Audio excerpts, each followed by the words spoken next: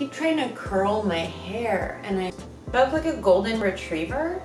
Anyway. Okay, well, also, what the fuck with this lighting? I'm honestly trying so hard and I don't know why. I just ate a bag of flaming hot Cheetos popcorn but my fingers permanently orange. I'm willing to pay the price for delicious snacks. Okay, anyway, this is why we're here today. My favorite pastry in the world is Kouign-amann. It took me a very long time to learn how to say that. Kouign-amann, Kouign-amann, it's a French pastry, it's delicious. Basically, a Kouign-amann is if you take a croissant and you layer it with sugar instead of just butter, and then smush it together in either a pastry ring or a muffin tin. So I've tried to make Kouign-amann from scratch multiple times. Each time, it has been a nightmare. You've just got the folding, the folding, the folding, and then the butter, and then the butter seeps out, and then it's like, Also, it takes hours and hours. I love baking, but like I don't like waiting. I woke up and I was like, I really want Kouign-amann, but I do not have the time or patience to make it from scratch. But I did some Googling. Insert puff pastry sheets. From the grocery store aisle, somebody already did all the folding. It was a robot, it was a machine that did the folding. It's not gonna be exactly like a Kouign-amann. It's not gonna be fluffy, you're not leaving it time to rise, but it's flaky and caramelly. I'm very excited to eat this by myself. I might share it with my boyfriend.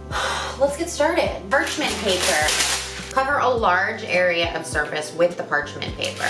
A rolling pin, butter, sugar, and a muffin tin. Take some butter and then just rub it generously on the inside. That's fine. I mean, that's sloppy, but that's fine. It's not cute, but it's generously buttered. Put the muffin tin aside. I don't know if I told you, but I don't have a recipe for this. I'm just making it up, so we'll see what happens. This is not a mirror, it's a camera. The funny part is I literally can't even see myself. Okay.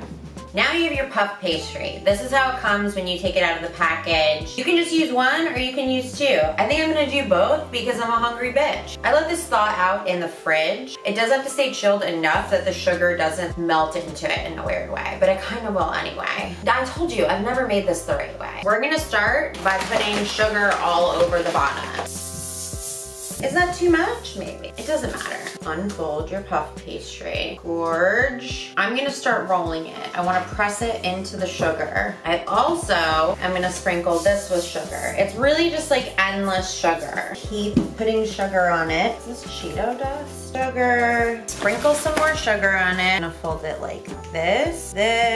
Roll it out this way too, maybe? Sugar. This feels pretty easy. I wonder how this is gonna actually turn out. Cute. This will be the last turn. Okay, so this is what we have. I say we give it a try. They generally want to be squares, so we could do like little guys. Down the middle, kind of even cuts. So that got us like 8. These look like little tortillas. We've got our little pieces. Pull this out. Technically, this should be a square. Anyway, stick it in. We're supposed to fold the corners in. It looks like that, which is like pretty fucking small. These might be too small. These are like mini Kouign-amann. Okay, I mean, that's kind of it. I kind of want to know what it's like if we double this up. So I'm just gonna double and see what happens. See, that looks more like it. I mean, who's eating these? Me. Sprinkle with more sugar. These are all sugared and salted and ready to go in the oven. Boop, boop, boop, boop. They're gonna go at 400 degrees in the middle rack. Let's turn it down to 350 so that, I don't know. I'm gonna give it like 35-ish minutes, but I'm gonna check on it to make sure it doesn't burn. I've burned them before. We'll just see what happens. I'm gonna take them out of the oven. Ooh, it smells like burning. This is what they look like. I mean, I feel like it's definitely burnt in some places. I left it in for a long time, so let's get them out. I think it's like raw inside. Oof, that is burnt. Ooh, burnt. Well, that's a little bit of a hot mess.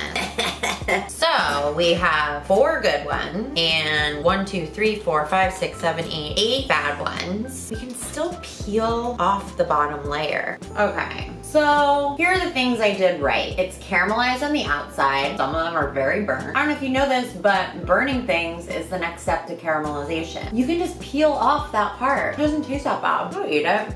Very bitter. Look, I've burnt them before and I'll do it again. Here was the issue. So hot inside. I checked on it when it was at like 35-40 minutes, which is what it's supposed to bake for. It wasn't brown like this on top. I knew I might burn them, but I wanted it to be fucking brown on top. That's how they're supposed to be. I think that I probably could have left them in there for less time and then I would not have burnt more than half of them. Let's see how they came out on the inside. You can see the anatomy of this one. Burnt, look at that layer. Sticky, and the salt comes through.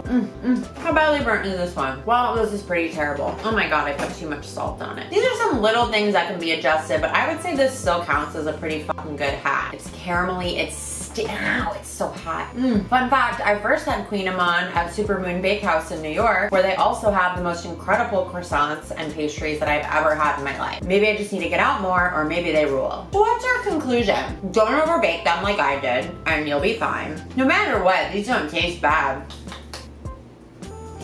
Almost like a pretzel, that's not right. Okay, whatever. This is perfectly imperfect, and I'm actually very much okay with that. You can thank me very much by following me, subscribing, commenting, sharing, do whatever it is you do. I'm gonna go back to the dentist. It's like cracking flan.